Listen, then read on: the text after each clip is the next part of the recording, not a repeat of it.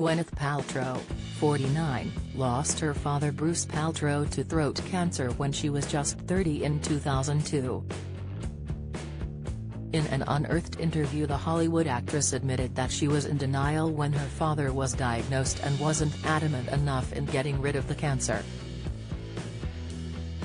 Gwyneth is an advocate for healthy living, with this being exacerbated by her father's untimely death. Bruce reportedly smoked for a long time and had vodka every day when he got home from work, leaving the Oscar-winning actress to learn from her father's mistakes. Speaking in an interview at the time, Gwyneth admitted, "I wasn't adamant enough in cleaning up his diet and getting rid of the cancer. Now I really feel I could have extended his quality of life. But I wasn't as strong as I should have been. I was in denial for so much of his illness. The thought of life without my father was totally unfathomable to me," she told London's Evening Standard. Gwyneth revealed that her father's death made her look into environmental toxins and change her way of living. She revealed, "When he was diagnosed, I started looking at environmental toxins and how food affects our health. That is what started me on this whole journey," she told ET Canada. The Hollywood actress struggled as she processed her grieving, even waking up in London every night at the time feeling as if she was having a heart attack.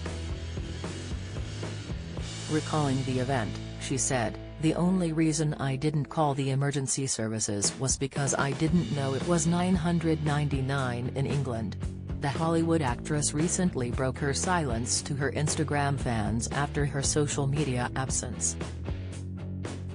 Gwyneth revealed that spending less time online had made her feel less uneasy and more present.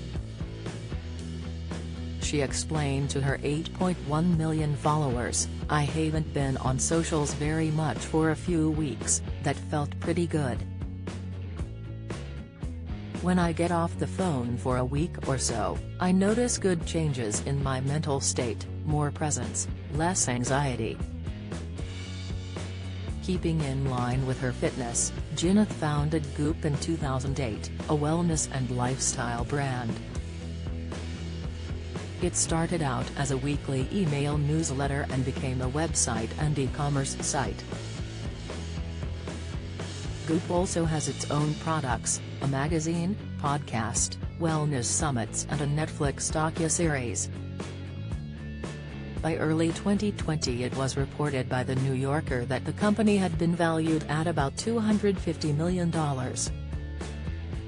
You can watch Gwyneth Paltrow this evening in Sliding Doors on BBC One at 10:40 p.m.